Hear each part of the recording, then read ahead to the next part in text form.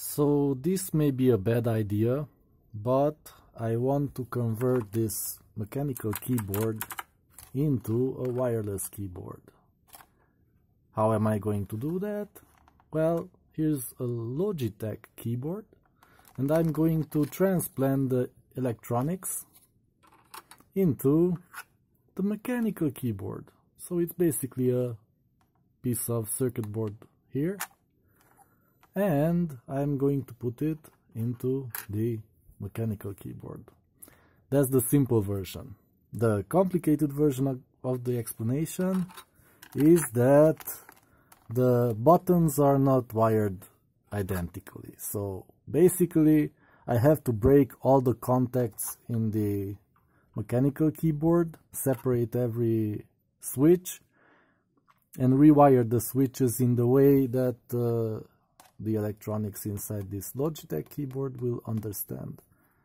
So basically I have to do the wires, redo the wiring for each little contact point, totally differently than from the existing circuitry.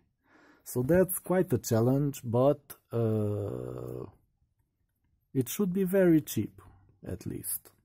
This keyboard, this mechanical keyboard, cost me like 20 bucks, and the keyboard and mouse set from Logitech was also like 25 bucks, almost 10 years ago, and still working. So yeah,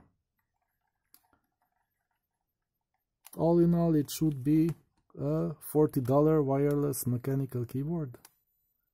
Did I make the calculations right? Yes. Anyway, you can't buy a wireless keyboard for that. Especially not one with very good electronics like this. This is very reliable and low latency and all that. It's even encrypted. So, yeah. One other thing I'll have to do, as you can see, these buttons like print screen, pause, and what else? There was something else. They have to be pressed with the FN key. So I'll have to wire that into this keyboard, which is not a big deal. I'll have to press it like that. Yeah. Nothing else is missing, so everything will be wired there. Yeah.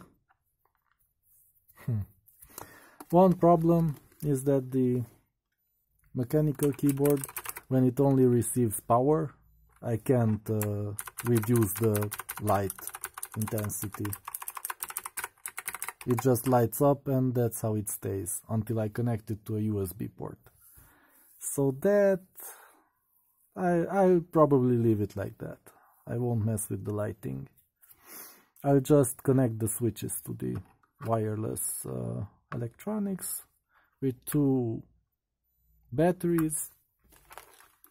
These two batteries, probably put in a tube because there's no space for this configuration, side-by-side configuration. And yeah, I'll lose some functionality, but the typing will be awesome, and I can take the keyboard wherever I want without the sucky cable messing up things. That's always annoying. Okay, so yeah,